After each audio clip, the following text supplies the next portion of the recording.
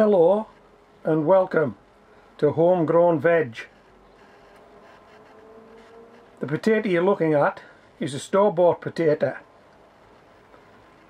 and it's a variety called Charlotte,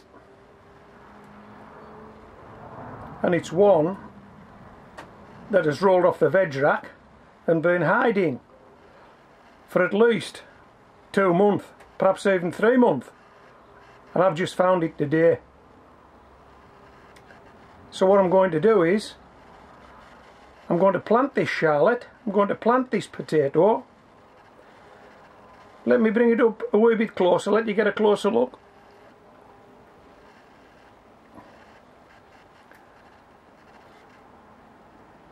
Have you got any like that at the moment? With a shoot, maybe some roots? If you have, you might want to consider planting them, because you certainly ain't going to eat them, are you?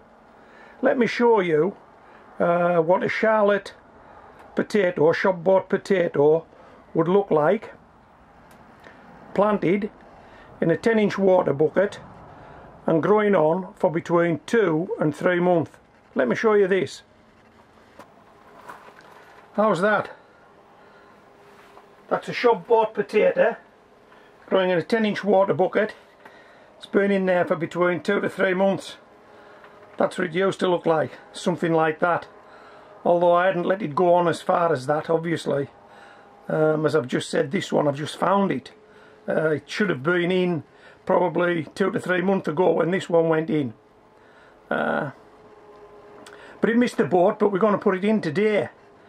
But what I want to do, I want to show you how I grow these potatoes in 10-inch water buckets, and I want to show you a reveal. I want to show you what's possible. Now, how am I going to do that? Well, I've got some footage from about 3 years ago of a potato reveal. It was a 2-pot shootout.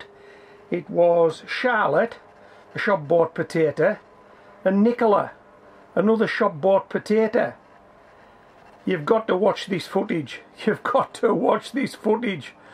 I mean, it's good. I'm looking back on it now. I mean, one of the things that's good about it is my dog Molly's on there. Molly's not with us anymore. So it's nice for me to look back at it. But hey, check out the reveal. Check out the result. And before you do that, have a guesstimate. 1 potato in, how many out? Have a guesstimate. 1 potato in, how many out? A small 10-inch water bucket. What weight? Go for a weight in poundage. Would you be happy if you put 1 in and got a pound back? Would you be happy if you put 1 in and got 2 pound back? Would you like to get 2 potatoes back, 4 potatoes back, 6, 8, 10? Just hazard a guess. Hazard a guess. Now watch this video, then come back to me and I'll show you the secret of growing shop-bought potatoes in 10-inch water buckets. Don't forget, come back to me.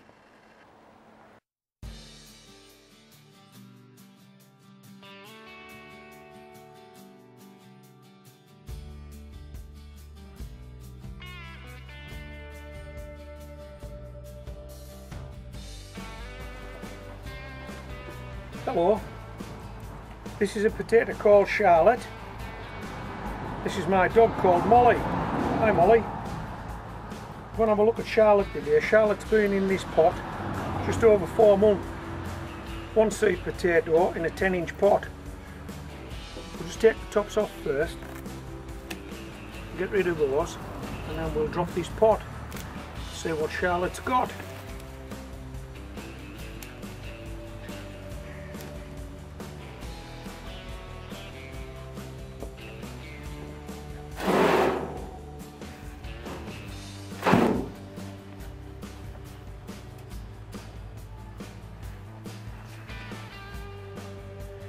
Wow, that looks quite wet, Molly. It does. Looks really wet. Okay. Let's have a look, see what we've got. Oh, I see a Charlotte round the side there. That's looking good. Wow. Be okay if we got a few of that size more, wouldn't we? Ah, that's not for you. That's not for you. Hold on. Oh, it's soaking wet, this pot. It really is. Whoa.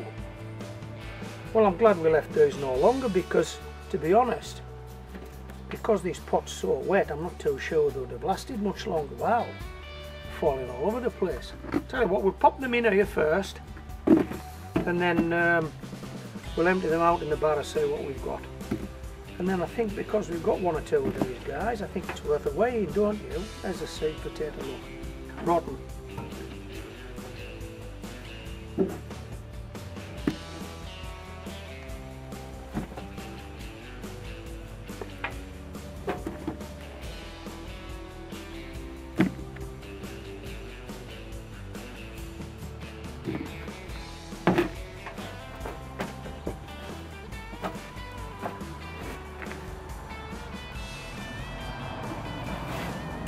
Okay, that's as many as we're going to get.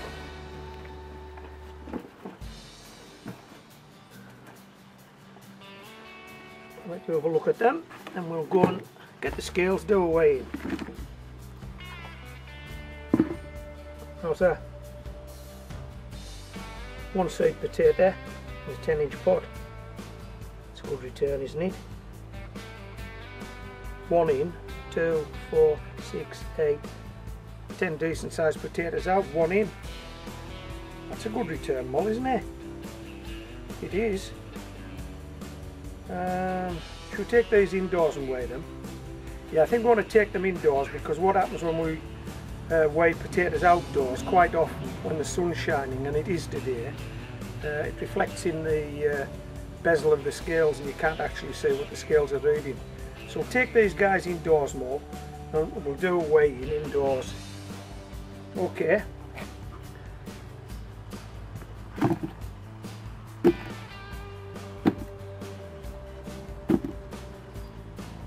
Now, I usually give Molly small potatoes. That looks just a shade too big for my liking.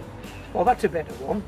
Yeah, that's okay. I was going to say I'll have a look and find a potato from a small potato from a previous review and give Molly that. I don't want to give her potatoes that perhaps a bit big, might make her ill, hopefully not. But I found a much smaller one, so we'll wash these, weigh them, and then we'll give one to Molly. Come on, Molly, go indoors. Come on. Come on, sweetheart. Come on.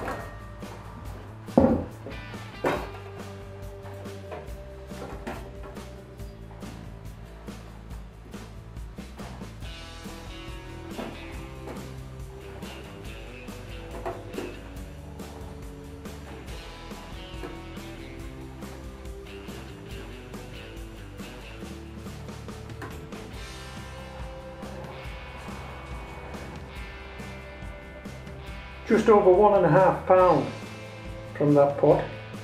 So we're happy with that.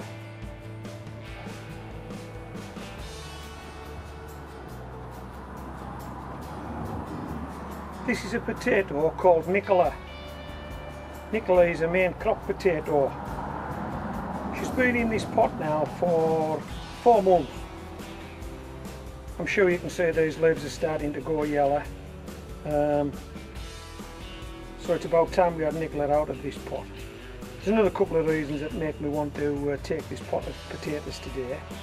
The pot's becoming deformed now by the potatoes pressing on the sides internally. So I'm expecting there's going to be a few potatoes on this plant.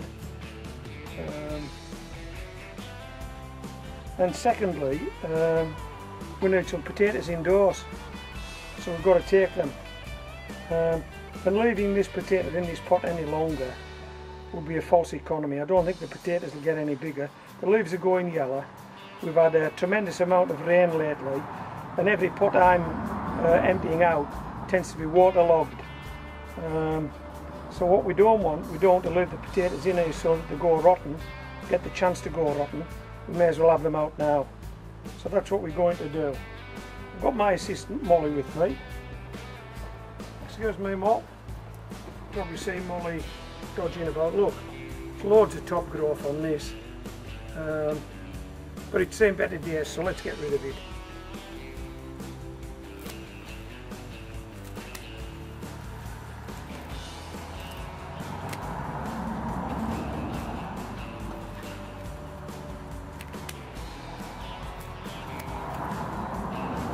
Good, Mo.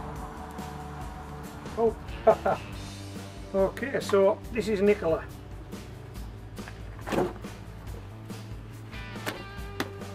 Let's see what we've got in there, Mo. We know we've got some because we can actually feel them pushing against the sides of the pot. So we know there's some in here. But we don't know how many. Whoa. Hey, we don't want to come out. Oh, that's a good sign. They're wedged in the pot. Whoa! Holy schmoly! Hey, hey! You can't see what I can see. I'm going to try and turn this round. Hopefully it won't break. It might. Well, look at this. Look at this. There's potatoes everywhere. Everywhere. There's some that are not going to make it. But look at that. Oh boy. Oh boy!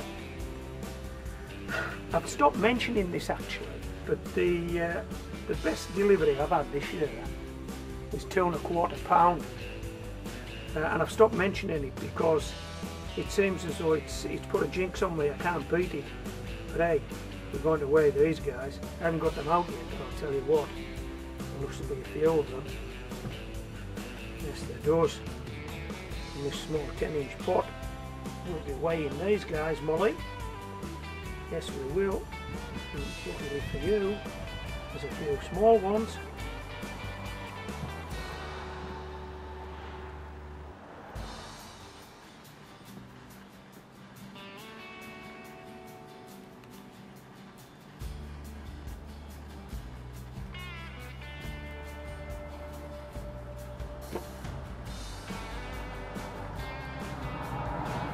Fetch me that bucket, Mo. Get me that. No, this bucket here. Bring it back up. Thank you. Good girl. Thank you. Right, what we're going to do, right. I'm going to pop these in here for the time being. I'll drop them back out again. And then we can have a better look through this one.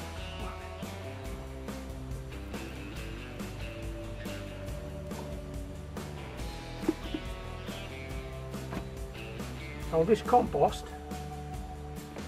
will be, I'm calling it compost, it's soil really, dirt, but it's had lots of organic matter mixed in with it. It's a piece of wood, look. What are we going to do with this now? What would you do with it? What do you do with your compost when you've emptied it out of the pot? I'll tell you what I'm going to do. When my onion bed is empty, which is a couple of months away before we start bothering with onions, I'll store this compost until then, then this compost will go on top of that onion bed, and it'll overwinter. It'll overwinter on the onion bed, and then we'll use it again next year. Right, let's have a look at this. Whoa, look at that. Out of there. It's a good haul, isn't it? There's at least £2 there. I'm looking to beat that 2 1/4 with this. Well, taking these indoors, we're going to give them a wash. We're going to weigh them, and there's a couple of small ones. I know that I can give you. In fact, there, check that one. How's that? Come on, let's go indoors. Whoa! Look at this one. Come on.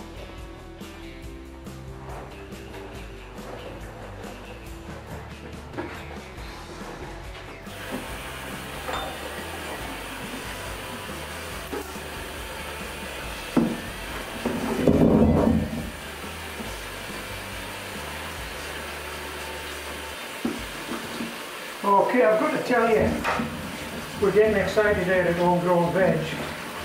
This looks like £2 plus, and I can't see any in here that I wouldn't want to eat. So it's £2 plus of potatoes. We're going to finish up on the table. Right, £2 1/4 to beat. Blimey. Come on! Come on, Homegrown Veg. £2 1/4 to beat. Of course, if we manage that, that sets the bar a bit higher again, doesn't it? But anyway, that's how it is. We've got the scales ready. We'll put this big guy up first to impress you. Oh, look at the size of him. There's some of his mates.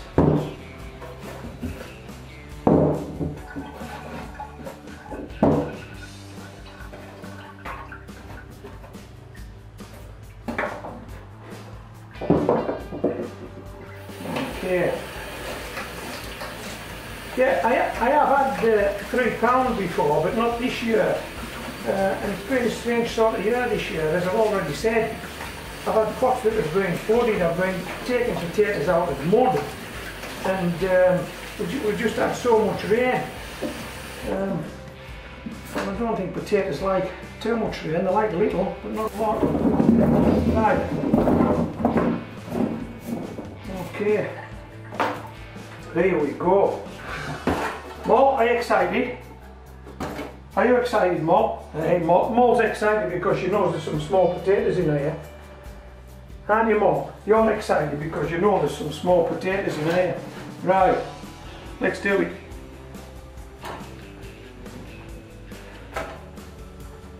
So, 2 1/4 is what we want to be. Where we are. Oh, come on, come on! Get in, get in! I've still got potatoes in the sink. Oh, I'm going to pile them on top. Oh, Molly, Molly. I'm going to make that 2 3/4. We're not going 2 5/8. 5/8 is, well, we're not going 5/8. We're going 3/4. 2 3/4 pound of potatoes from a 10-inch pot. That's the record set for this year for me. So I guess the target now, Molly, is £3, isn't it? Right. Let's see where these small potatoes are for you. Hold on. There's a couple here. In fact, there's 3. I'll give you these 3. Hold on. We'll turn this camera around and we'll see if we can get you on camera eating these potatoes. Come on. There you go, sweetheart. Is that nice?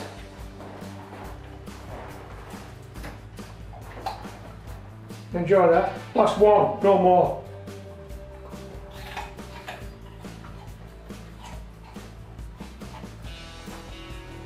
Good girl, good girl. Okay, so this is me and Molly at Homegrown Veg, signing off. Welcome back. Did you enjoy that? Hey, that were two good deliveries, weren't they? 2 good deliveries.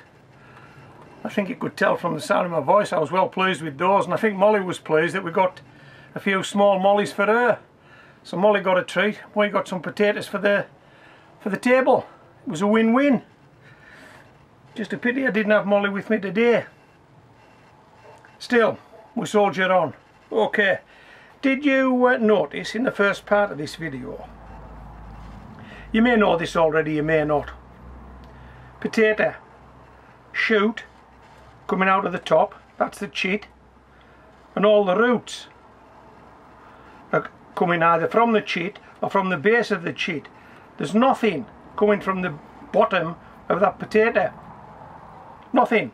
All the action is above the potato once it's planted. So once this potato is planted in this bucket, these roots and these shoots will all be above the potato in the soil mass, and all the new potatoes will be above the potato in the soil mass. There'll be nothing below the potato, and that's why I like to sit these on just 2 inches of soil. Right, let me put this to one side a minute. So this is a cut flower water bucket. 4 holes drilled in the bottom. 1, 2, 3, 4. And if you're a follower of mine, you'll have seen this before, but that's a 10-inch water bucket. Okay, what we're going to do now is put 2 inches of garden soil in the bottom of this, then sit this potato on it. And this is where the magic happens. Now this soil is plain old garden soil that I've worked on over the years, that I've covered with a mulch every winter, chopped seaweed and leaves and grass to add organic material to it, and each spring I bring it back into service, and I usually add some potato fertiliser if I'm growing potatoes, or bloodfish and bone, or grow more, anything. Okay, so now you're thinking, can you do this? Well, I'm going to convince you. By the end of this video, you can do this. Come on. These cut flower water buckets, Morrison's were selling these at, I think it was 10, a bundle of 10 for 99 pence. Hey, come on, they're giving them away. Well, in fact, they are giving them away now. I've had visitors to the site tell me they've been to Morrison's, and Morrison's have actually given them these. So just go to a florist, any florist, ask them what do they do with their old cut flower water buckets. They have a problem getting rid of these in the UK. Apparently black isn't the right colour, if that's the word, for recycling. So these would go to landfill. So hey, you'd be doing everybody a favour if you went and got some of these. Okay, and then there is a video on the channel shows me drilling the holes in the bottom of these, because these are very lightweight. They tend to want to split. There's a way I've fathomed out of doing it without splitting them.